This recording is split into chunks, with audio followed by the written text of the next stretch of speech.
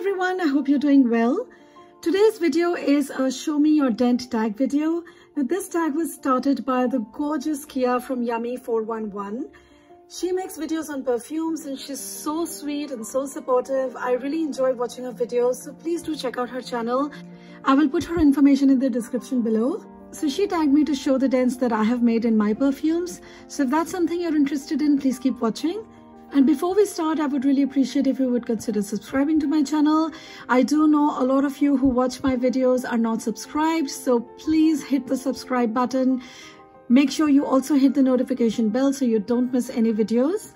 And if you like my videos, please hit the like button and comment down below your perfumes that you have been using a lot. So let's start. So I have to admit that this was a bit challenging for me to select my perfumes because I have so many, and some of them in my collection are maybe over 15 years old that I still have the bottles of, because otherwise I've been collecting for way before that, and if I were to include all of those, I would have to do this in 2 parts. So I'm going to stick with the ones that are more relevant or more recent purchases and those that I have been wearing over the last several months. So let's start. First up is Idole from Lancome. I have used this one quite a bit, as you can see. This is relatively new in my collection and I have been obsessing over rose fragrances, and I quite enjoy Lancome's take on rose. I have Trésor, which I absolutely love. But while that one is a timeless, elegant perfume, this one is way more modern, a bit more playful. And the rose here is quite sweet and jammy. And the dry down is what I really like in this perfume. And I have mentioned that quite often on my videos.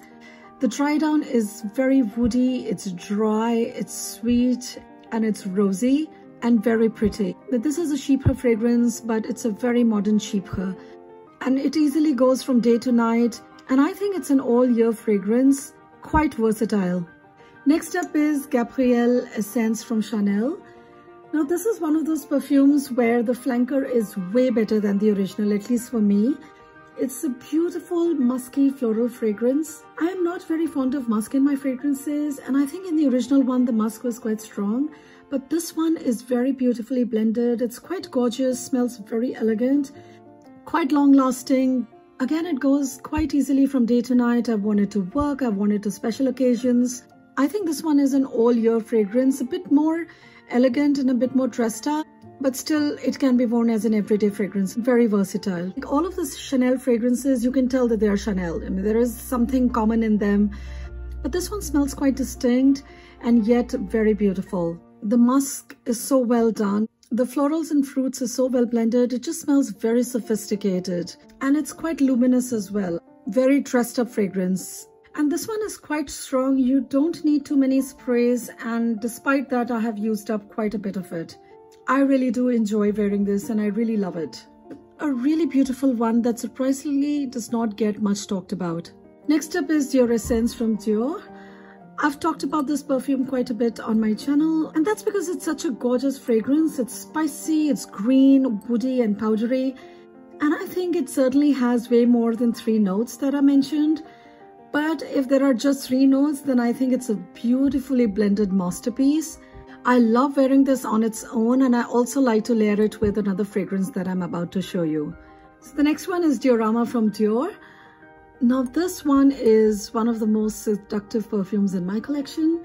This one is a gorgeous, peachy, animalic Chypre. It has an incredible effect on me. It is so luscious and juicy. It makes me want to bite into something, and I don't mean in a food hungry kind of way, but more like a lustful bite. The cumin here is just outstanding. It is one of the best cumin fragrances that I have. I mean, cumin is a very risky note to have in a fragrance. It can very quickly become like really bad body odor. But in this, it is very, very seductive. And just to tame this one down, I sometimes layer it with this. And together they do create a really beautifully exceptional fragrance.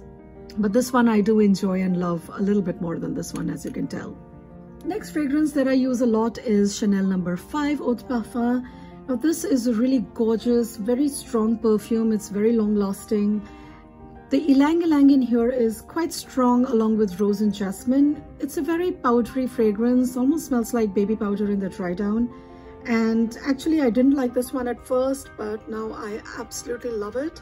It is an evening perfume. It is also a work perfume. It's a special occasion perfume. So I think it is quite versatile, although I may not wear it on a really hot summer day when I'm out and about, but I might wear it on a summer cool evening. So I still think it's quite versatile. And this is such a classic. It's so elegant, so feminine, and yet quite bold at the same time. I think it takes a certain kind of personality to pull this off. This one just makes me feel so special. It is such a classic and a really gorgeous fragrance.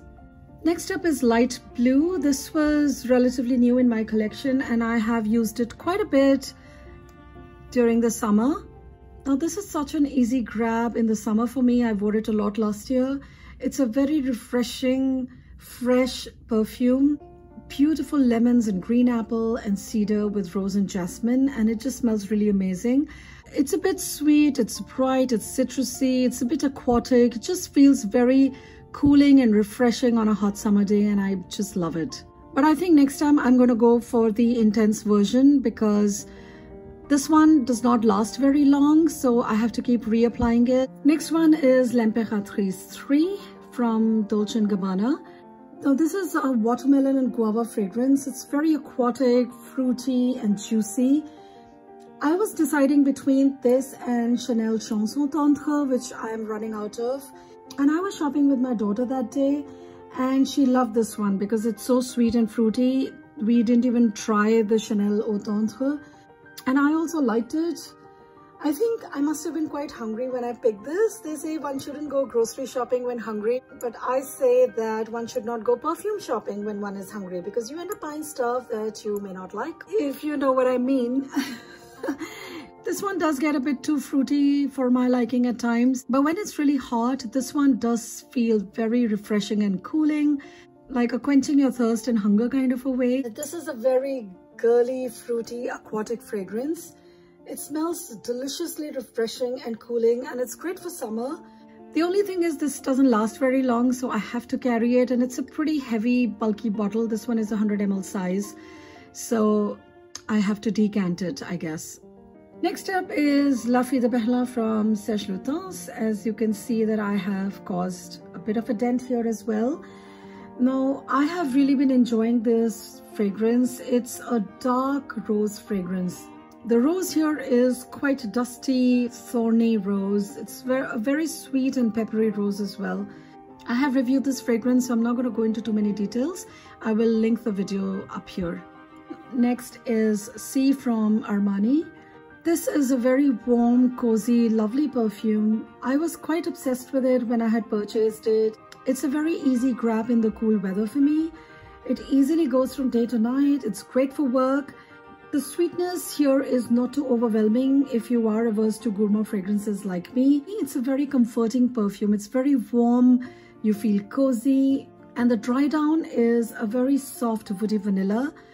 I just love wearing it on a really cold day. Next up is Grand Soir from Maison Francis Kurkdjian. I have really been enjoying this fragrance of late because this is such a rich, voluptuous amber and vanilla fragrance. It's quite beautifully done and it's quite strong, so you don't need a lot of sprays. Otherwise, it gets a bit too strong. It is a special occasion perfume and I love that it's unisex, so my husband and I can share it. It's a really beautiful and elegant amber fragrance. Next up is Bala Versailles from Jean Desprez. Now, this is a really gorgeous, sweet, floral, animalic fragrance. It's quite smoky, quite resinous, very woody and ambery. This is a fall and winter fragrance, and this one goes easily from day to night. It is so beautiful, but it does smell quite vintage. So you have to really like heavy animalic orientals to like this one. In fact, it reminds me of a doctor's clinic that I used to visit as a child. And there were all these shops around it that had incense burning. And so this one smells like a mix of incense and medicine. So probably not everyone's cup of tea. And maybe that's why I like it, because it does evoke childhood memories. It's very strong and long-lasting, and still I have caused quite a dent in this one because I have really been enjoying wearing it. It's a beautiful fragrance if you like these kind of fragrances. Next up is Shalimar from Guerlain. This one is such a stunner. It's a gorgeous fragrance. It's so smoky, so animalic, and very spicy. This one is such a classic, but the last few months I have used this one to layer it with other flankers that I got of this one, like Souffle de Parfum, Souffle Intense, and Souffle de Lumière. And I have mentioned that in my previous videos as well. Now, this one smells really quite elegant, very rich, and deliciously sensuous. It's a very dark, deep, velvety, powdery, and woody fragrance, and it's very seductive as well. This is a fall and winter fragrance for me. It is also a special occasion for me, although I do wear it during the day and I've worn it to work, and it's definitely a unisex fragrance. And last up I have here is Jour d'Hermès. Now this is a really crisp, sharp, citrusy floral perfume. The grapefruit here is so strong, it adds a bit of bitterness to it that I really enjoy. I think it adds some dimension to it. And this one glistens and sparkles throughout the day. It's really quite beautiful. It's almost like, you know, you have sun shining through flowing water. That's how it smells to me, and it's a really beautiful spring fragrance. Absolutely gorgeous. So that was it, guys. These were the fragrances that I do have a dent in. Please let me know what is it you've been using, and if there are any fragrances that you have caused significant dents in. And if you haven't already done this tag, please consider yourselves tagged. Please give this video a thumbs up if you liked it and subscribe to my channel. Thank you so much for watching. I'll see you next time. Bye-bye.